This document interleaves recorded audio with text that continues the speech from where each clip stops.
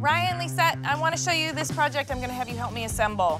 We're going to make raised vegetable beds so that you guys can be organic farmers and cultivate your own food and teach Riley and Ryder how to grow vegetables. Riley will love that. This is going to be the bottom, which is an exterior grade plywood.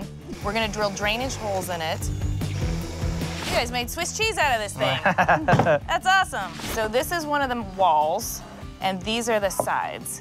We're building these raised vegetable beds out of 2x6s, 2x4s, and deck screws. And we're using deck screws because they have a special coating on them that keep them rust-proof. This is a great project because not everyone has a yard to grow vegetables in. But hello, you don't need a yard. You just need to build a box. We also have to install some legs. For the raised vegetable beds, we have long legs and short legs. So you have that concrete lip. Oh, little lip. Okay. We're going up on that lip, so we had to cut down some legs. Smart thinking. We're gonna flip this on its top and then screw them in from the outside. Nice. All right, so are we bringing it to the back now? Not yet. We gotta put this plywood in that you drilled all the drainage holes in, and then we gotta skin it with that screening so that the dirt and stuff doesn't fall through the drainage holes.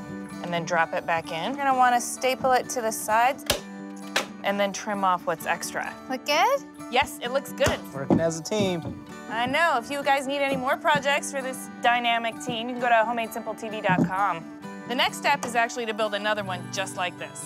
And then it's gonna get a coat of paint, and more importantly, it's gonna get a bunch of dirt and some organic vegetables. Awesome. Thank you. Hello, my beloveds. Thank you so much for stopping by our own YouTube channel.